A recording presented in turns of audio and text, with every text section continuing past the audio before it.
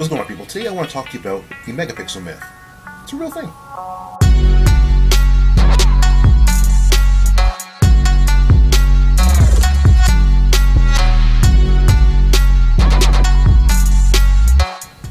Okay, so we all have cell phones, digital cameras, some people have SLRs or camcorders, but the one thing that all these sensors are pretty much measured by, at least in the public eye, is megapixels. Don't fall for the megapixel myth, because the megapixel count is important, yes, but only to a certain degree. There are three things I'm going to talk about today, and there's so many more I could talk about, but I'm just going to get to the gist of things. So these are the ones that people can get the information on really quickly, usually on a spec sheet. So one is the sensor size. Obviously, if you have a 10 megapixel camera with a sensor this big and a sensor this big, the sensor that is large will give you a better quality picture because of the next factor, which is the pixel size. Pixels that are larger allow in more light, provide a cleaner image, and also have less noise, especially in low light situations.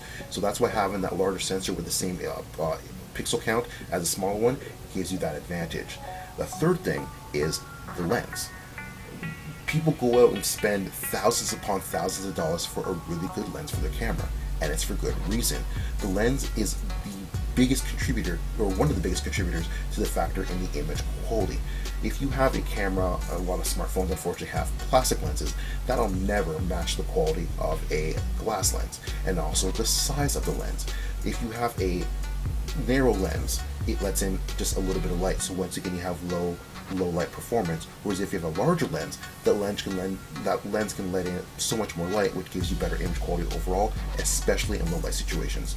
So I'm going to talk about three. If you want me to make a video talking about all the various things you want to look for in looking for a sensor or a really good sensor, put in the comments below. If I get enough traction on it, I'll definitely go ahead and make the video.